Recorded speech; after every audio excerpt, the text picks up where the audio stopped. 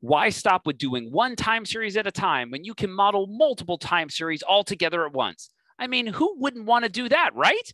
Don't answer that. Instead, just enjoy asking, what is the vector autoregressive model? First things first, when talking about multivariate anything, we don't mean multiple predictor variables. I see people all the time that think when someone says multivariate regression, they mean multiple regression. Not true. I know it sounds the same, but the difference is very important.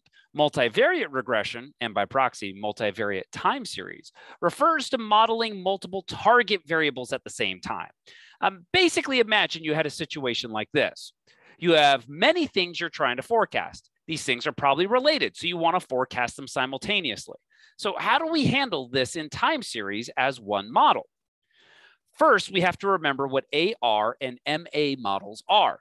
If you forgot, you can check out the videos by clicking on the information circle in the upper right-hand corner. Of course, if you don't want to miss these videos in the future, you can click subscribe in the lower right-hand corner. Marketing at its finest. Remember that AR models forecast a series based solely on the past values of the series, called lags. MA models, on the other hand, forecast a series on past values of the errors in the series, called error lags. Previously, we talked about combining these models together. This makes model building so nice. Instead of having really large AR models or really large MA models, we can combine them together into ARMA models that typically have fewer terms, but model just as well. So what does this have to do with multiple target variables? The same concepts apply, but with just more than one target variable. Let's go really basic on this first example. Let's imagine we have two target variables and an AR1 model. The two target variables means we are predicting two Y variables at the same time through this one model. When I mean an AR1 model, I mean that we have one lag of these two target variables.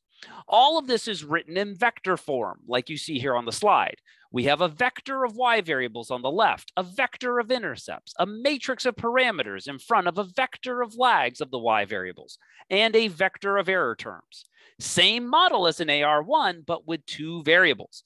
These are called vector autoregressive or VAR models. In case you don't like seeing things in matrix form, and really who does, we can expand those vectors and matrices into two equations, one for each of the target variables. But let's look at that first equation a little more closely. Not only does the first target variable y1 have its own first lag, which isn't surprising, it is an AR1 model, but it also has the other target variable's first lag. What? Remember, we said these variables are probably related. That is why when we model them together, we are essentially intermixing their lags. The same thing is also happening with our second target variable y2's equation. Of course, this can be easily expanded. Let's imagine we have k target variables now.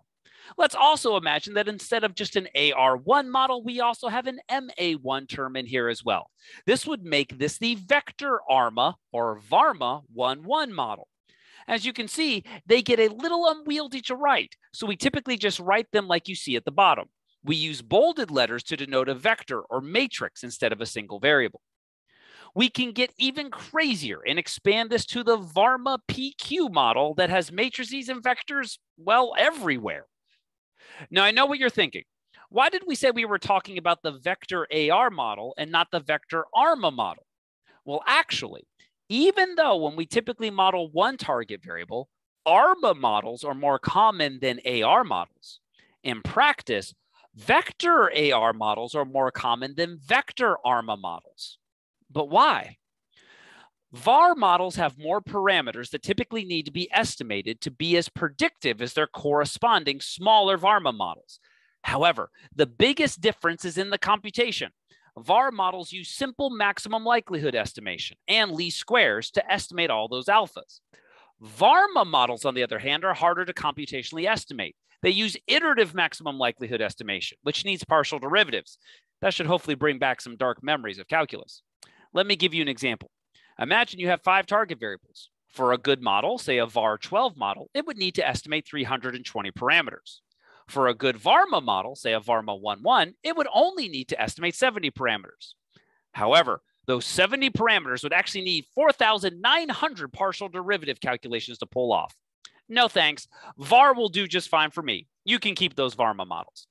So what is the vector autoregressive model? That is the vector autoregressive model in under 5 minutes.